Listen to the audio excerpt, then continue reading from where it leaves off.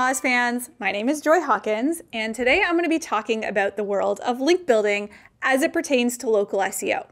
Now, in local SEO, we get a lot of small businesses that ask us to build links for them, which is great. We all know that links matter for SEO, but I've always wondered how much links actually matter when it comes to local pack rankings.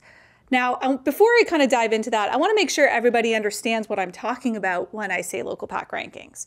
So when you do a search on Google, let's say your search is plumber near me, you would get a search result set that looks kind of like this. And there's two distinct sections that we're going to want to make sure we address. The first is what I call the local pack. It's at the top. It's full of Google business profiles, and usually they have reviews on them, and you can call the business directly, and they act like a page for that business. And then down below, we have all the traditional organic results that I'll just call organic.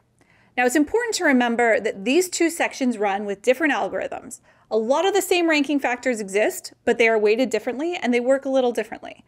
So when I see people asking about link building, I really wanted to know, does link building impact this section as much as it impacts this section? Like, is it equal? Is one more than the other? So we did a series of tests. And I'm going to share one of those tests with you for the sake of time. Also, it's kind of repetitive because they all pretty much showed us the exact same thing. So for this test, I'm going to show here, first of all, to make sure everybody's clear what this link was and where we put it. So sterlingsky.ca is my agency's website. And my colleague Dave allowed me to use one of his websites as a test subject. So we built a single link, yes, one link, from Sterling Sky's website to his website that had never had SEO done on it. Like, its homepage title was home. There was really almost no content on this page. It did not deserve to rank, nor did it rank very well for anything.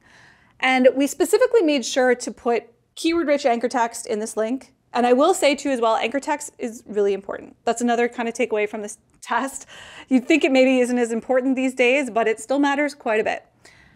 This one link, we built this link, and then after a couple weeks, we went back to see what happened to the rankings. Now this top here is a grid tracker that's tracking organic rankings. And you will see some very distinct movement. This site went from ranking nowhere or 10th in some cases to ranking in the 3rd position on most occasions. That's pretty substantial, and that happened within a couple weeks.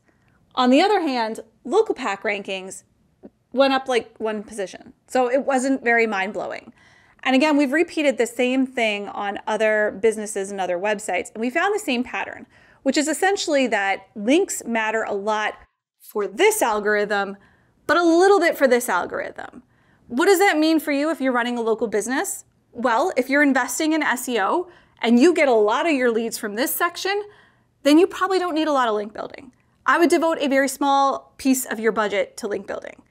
But if you're a business that gets a lot from this section, you want to double down on link building. Make sure that you are getting that from your SEO agency and that they're doing a good job of it. Hopefully that was helpful and that you learned something to get your business a better ROI from your SEO spend.